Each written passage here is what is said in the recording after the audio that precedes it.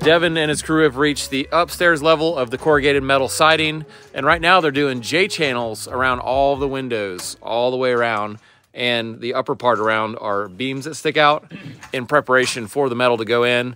One discussion point here, though, is these lights. We don't want to mount these lights to that corrugated wavy metal, so our thought so far is that we're going to pull this off, place a 2x4 thickness block here, let him wrap that completely in metal, then J-channel all the way around that. And luckily this fell like on the seam on both sides of a panel. So he can slide in from this side, slide in from that side.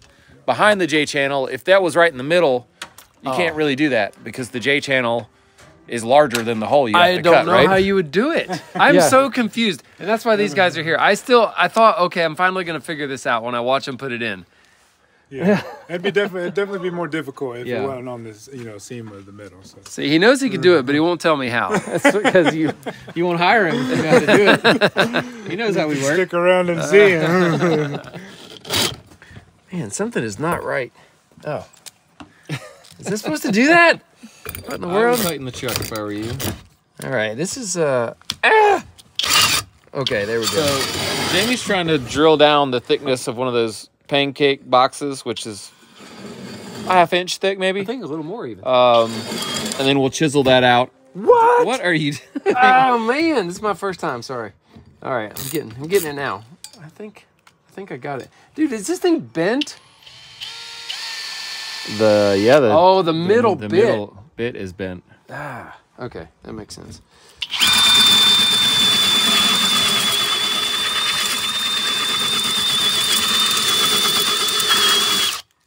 How deep we're getting there. That might be enough. What do you think? I was going to use this as a gauge right there. Yeah. It's about a half. If you ever have to drill a big hole like that, it's a good idea to drill it before you cut a little puck off the end and have to hold on to that while you drill it. It's insane. A little bit of a wild ride there.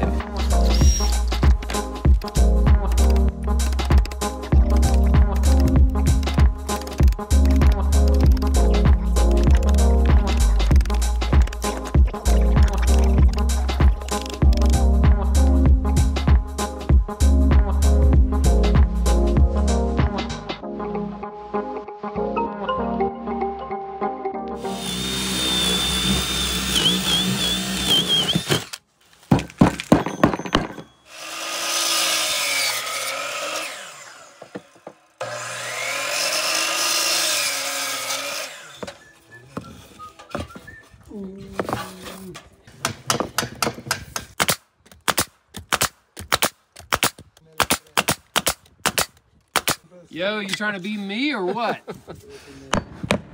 I think that'll hold it. Is that level? Yeah, no. Oh. It doesn't look level on the camera, I can tell you that, but kind of skewed here. It looks good. I think we're good. Let the electrician figure that out.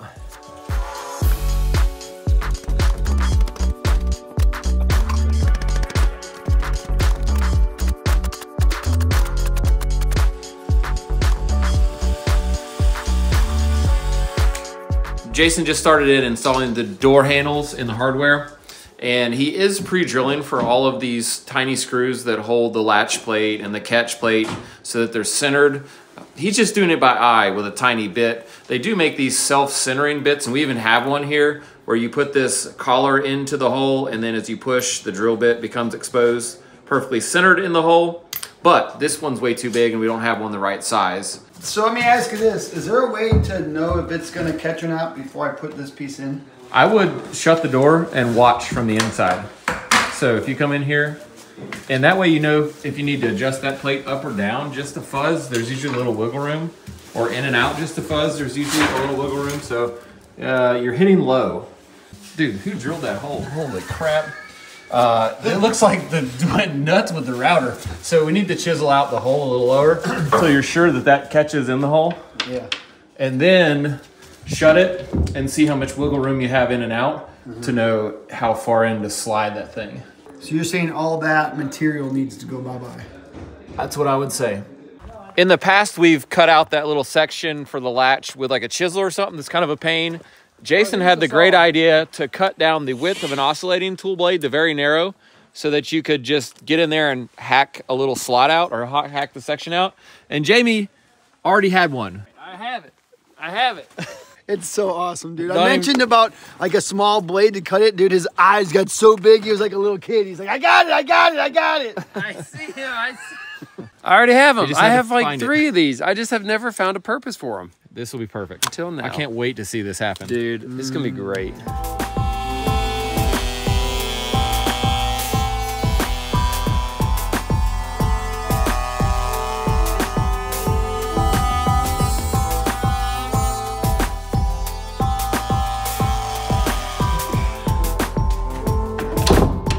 Okay, that did it. The reason we're doing all this fidgeting around with the catch plate is that the door won't shut properly if you don't kind of do this precise work.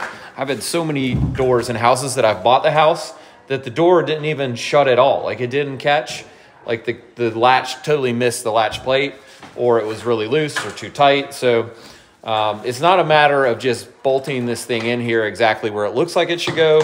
I think there's a lot of fine tuning that needs to be done to make sure each door works like as perfectly as it can. Is the door you're working on good? Like everything lines up? Yeah. You know who hung that door? Me. No. Who? It was me. It was you? Yeah. That door? Yeah. Yep. I actually cut some off the bottom of that leg of the jamb so that everything lined up. Yeah.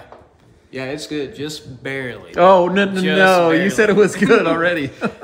In the case that we put it in too loose, we could take this off and bend this tab. That way, still a fuzz to tighten it up.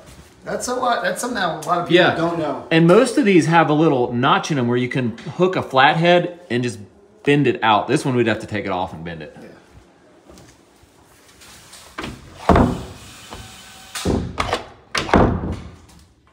What do you think? I think it's not. It's too high. It might be too high. Too high. Okay. So it didn't shut because it's too high and it looks flush with our wood, but it's like a fingernail above it.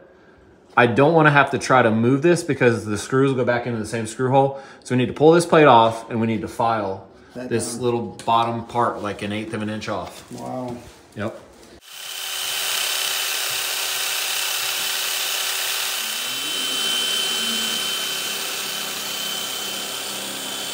We've made our adjustments.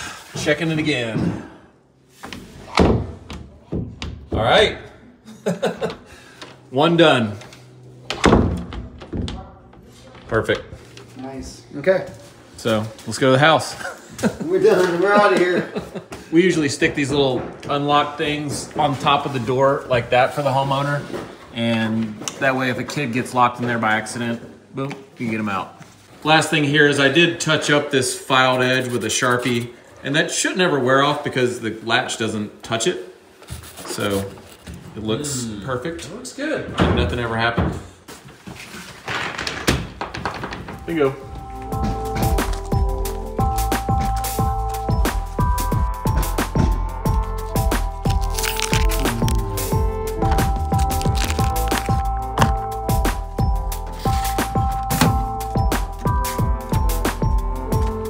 We're down here with the guys that are going to do the sealed crawl space. And I was down here with Nate the other day. Yeah. We saw the spot where the spider Look at this. had gotten hit right there. And we were just talking about that. And then we looked down and what do you know? Look at that. There he is. Right there. He's right there. He's encapsulated. Still there. He's going to be there for a while. Yeah, I'm not going to touch him. We did check on our drain here with the inspector. And they said that was fine. Since it's at the low point of our foundation, should drain water out. And I think it will. These guys are installing a heavy-duty vapor barrier to seal the crawl space. Since there's no venting in this crawl space, it was meant to be sealed better than your average like 6 mil vapor barrier that's just laid down. So this will be taped at the seams, taped to the wall. And they're not going all the way up the wall because of the drop trusses. We did a roll-on sort of membrane on the block up high so they could just tape to that. They're using this powder-actuated Hilti nailer, and it's way quieter than ours. Ooh, they got a Hilti. Yeah, but it's like silent. Our powder-actuated guns are like, boom! Sounds like a bomb going Yeah, off. and this thing sounds like a stapler. It's like, so that's got cool. the wrong one, man. I know. Today's video sponsor is Eufy Security, and I have their battery camera that has Ultra 4K HD video, runs on a 4G network or on Wi-Fi, and has a solar charger, so it basically has endless power. And I gotta mention that this solar panel is really nice. It uses Solar Plus technology that reaches 25% photovoltaic conversion efficiency, and it needs just 2,500 lux to charge, 75% less than the usual 10,000 lux. Now, my plan for this camera is to take it down to the lake property, face it towards the dock from a tree in the woods so I can see my boat. Pretty expensive asset I wanna keep my eyes on. And also the dock and the stuff on the dock. Actually, someone stole our umbrella off the dock this winter. This would also make a great job site security camera because you can mount it way up in a tree out of sight and you don't have to have power to keep it running. Here's some of the specs on this camera. The 4.5 watt solar panel needs just 2 hours of sunlight a day to keep it powered, which is not much. But with optimal sunlight, the solar panel can collect and store 1,400 milliamps per day, and that's about 3 times the average usage for a 24-hour period for the camera. As I mentioned, the Eufy has dual connectivity with 4G and Wi-Fi, so if you're near Wi-Fi, like at your house, you can use that network, but if you're not, if you're way out in the woods at a lake or at a job site, you can use a 4G network, and it's also compatible with Homebase S380 in Wi-Fi mode. The included 3-in-1 SIM card is compatible with AT&T, T-Mobile, and Verizon. And what really makes this camera great is it has 4K UHD and 8x zoom. So if someone is on your property, you can zoom way in and see that person's face or see details that you couldn't see on other cameras. The camera head itself moves on this thing, and it can even track using AI on specific things that you tell it.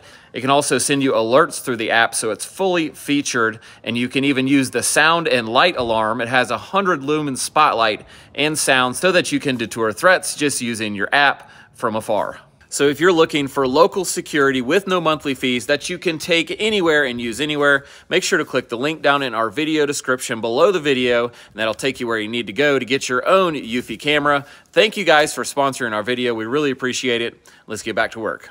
I think I'm gonna put up a sign that says, take your shoes off at the door. It's white, so it'll show dirt, but it's also very expensive. And I don't wanna punch a hole in it or something by accident. Even if you were like working and dropped your knife and cut it, you know?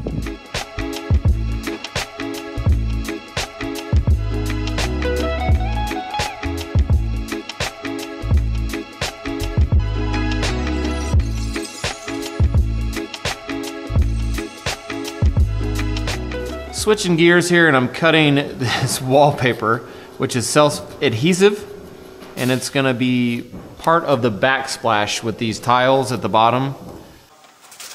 Oh yeah, it's fun. That's fun. Driving. Basically, just start all over. Wow, look at this. I thought that was gonna get the best of me for a minute. We've got the upper part of our backsplash installed, and that was quite literally like putting a giant screen protector on a phone without getting a bubble in it. This is gonna be the bottom, and we're just gonna stick them with no grout joint with Lexel. We also don't want like any gap because there's no sluter or outside edge. So this will ensure they're nice and tight.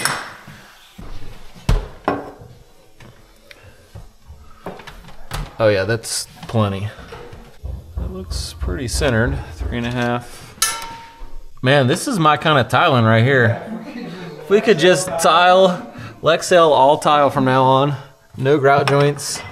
This would not work in a situation where you had to stop like water from coming through because there's no grout in the joints, but for what we're doing here, this is magic. 4 more, and then I'll cut the side ones tomorrow.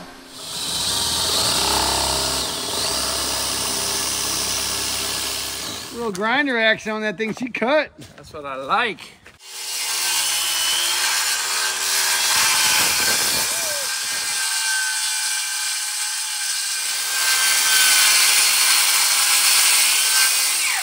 Jamie's marked where the sink cutout is on the cabinet, and I think you got to cut back a little more even, right? I do. This is the clip that's going to hold the sink in, and I don't think it's long enough to capture this additional 3/4 inch thickness. So I think I need to cut back from this line about 1/4. But I mean, we don't have a whole ton here left. I really am a little scared of chewing away too much of that. What, in the back, the same thing? Yeah, I'm not worried about the back too much. As a matter of fact, I could probably just cut that straight across. Yeah, and just let that fall out. Yeah, there's a screw there.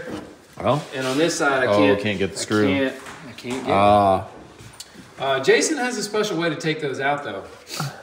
Don't you?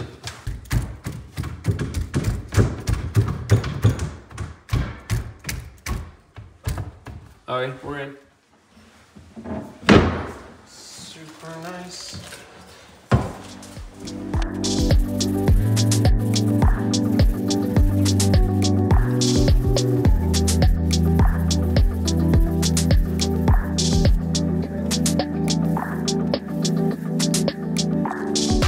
In case you missed it in a previous video, we're putting this Emmett's Good Stuff wood finish on the countertops. It's food safe, that's why we're using it. And we're doing 3 coats plus on the top. We're doing a little light sand in between, and we did do a coat on the bottom of all these before we installed them. I think they're done in there. We're gonna check it out. Okie dokie. Let's see. I'm breaking the rules. I got my shoes on. Uh-oh, he's still working. Oh, he's sealing it to the wall. Okay, yep. Look at there. It's got a special kind of adhesive or something. It must just stick to the back of the stuff. Yep. Did you look at the back of this stuff? Yeah. You did? Yeah. It's like, it's almost like the landscape soft fabric side of the of Velcro, almost. Yeah. It's kind of woven. Which is nice, it doesn't slide. Yeah. Oh, it looks totally sterile in here, like a operating room or something. It does. Wow. And they didn't, I guess they didn't have to use any of the stakes or nothing, because that would make a lot of holes in it. So that's good. Look around the legs of this. He was under here. Oh, no way. Crawling around. Sealed around all of those. Very nice. We do need to cut our pipe out if they didn't do that. Oh, did they not? No. Oh, they, yeah. You need to do that and tape. Do you have any more of that tape? Wow. We could, do you mind to leave a little bit, like, just in case we make a tear or something? Yeah.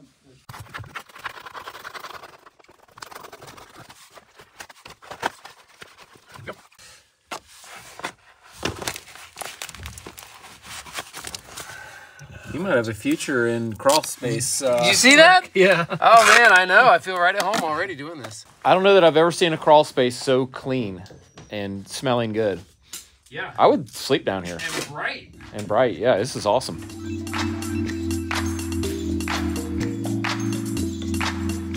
We're back at the job this morning, and we're doing a little gutter work. This gutter here doesn't have a real downspout because that's not what the homeowner wanted. She wanted this rain chain with cups. There you go. The rain just goes through the cups and down to a ground box, we'll call it, collection box, and into this pipe. And that pipe comes out way down there. So it's a pretty complicated system, but it looks better than having this gutter downspout right here. So we're gonna see if we can make it happen. I knew that was going around your neck. How did I know? Well, as far as I know, the first step is to Lexel this piece of, it's like a funnel in here. It's a copper piece. And what it does is it kind of covers the square area where your downspout is and funnels it down to like a 2-inch round diameter. Now, all the water has to go inside of that. It can't go around that, or the function of this thing is not going to work good. It's going to be leaking everywhere. It's like a rain waterfall. It'd just be a rain whatever. So I think that part is accomplished. And actually, there's Lexel. There's so much Lexel in that. I was trying to squeeze it down, but I think actually by hanging the chain, it's going to kind of permanently like clamp it. Yeah. You see? I actually want to pour a bunch of water in here so we can see it or something. We can just. It's going to be sort of non-climactic if we can't see water going down these cups. You keep my ladder where it goes. I got your ladder. I got So your ladder. this is a little bit of a reach on this ladder where we can get it. So Jamie's got Come on. two guys like holding his jacket and his pants so he doesn't fall off. Yeah, yeah. Hold me. I got you. Hold me. Okay, I'm getting it. I'm getting it. Oh yeah. Oh! Wow. Well, we did confirm that the hole we dug is in the exact right spot because this went directly in the center of it. I got it. I got it. Oh yeah. Oh yeah. I'm trying to get this to stop swinging so we can dead center this thing on the drain box. We thought we had a dead center, but not quite.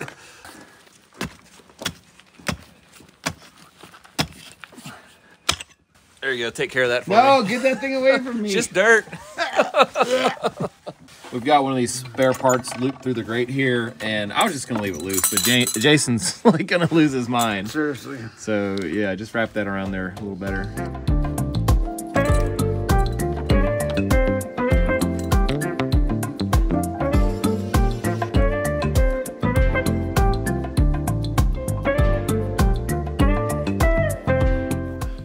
We've got everything buried, and we're gonna give it a test run. Hit it.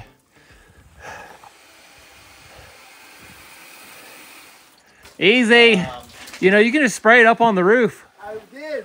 All right, let's see what's happening down here. It's working pretty good. It looks like. Wow. Oh, there it goes. All the way down to the bottom now. I would say most of it's going into the grate. Most of it's coming over the side of the rail, the gutters. I'll have to give it credit for working better than I thought.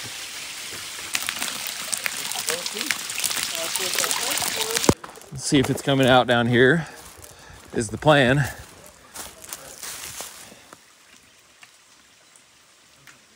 I don't know how this isn't coming out of here yet.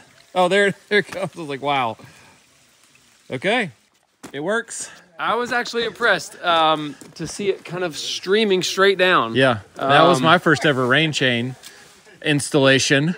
That's right. We do get caught up doing a bunch of these random weird projects near the end of a job, because who are you going to hire to come out here, way out here, and just install a rain chain? Nobody. The gutter guy doesn't even want to do it. Yeah. So, and hey, did you say why we didn't use a regular downspout? Sort of. It's mostly the look of it. Yeah. That's all. We could have put one, but it wouldn't be as beautiful. Right. Or it would have to go down next to the house and through the deck. That's right. Which also would not be beautiful. Oh, well, and this is a very small area of roof that contributes water to this gutter. Right. All right. So it's literally an 8x8 or 8x10 roof surface. Yeah, it's very small. And so I don't recommend a rain chain, I don't think, for anything large. Yeah, like this run of gutter right here, that rain chain would be overwhelmed that gutter, pretty quickly. That downspout is going to be full of water. Have you seen the rain chains that would have like about 3/8 inch copper chain? I mean, it's like huge, and like it just comes down like a hose. It's pretty impressive. Yeah, you gotta have a good catch or like a gravel basin or something to wash a hole in the ground. I mean, it's like a logging chain, bigger than that. Wow. And it's weird. They hold it. It's like water control off of gutters is a huge deal. In a lot of cases, like here on backfill, big deal, big deal. You don't want this backfill getting saturated against a wall, especially if it's living space below, which it's not here. This one, not so much. Like this water is going to hit the ground and run away from the house anyway. Yep. So I do like being involved in making sure water is doing the right thing around the house as the builder. I think it's like probably the most important thing about a house is that water goes away from it. It's hard to convince water to do the right thing sometimes, you know?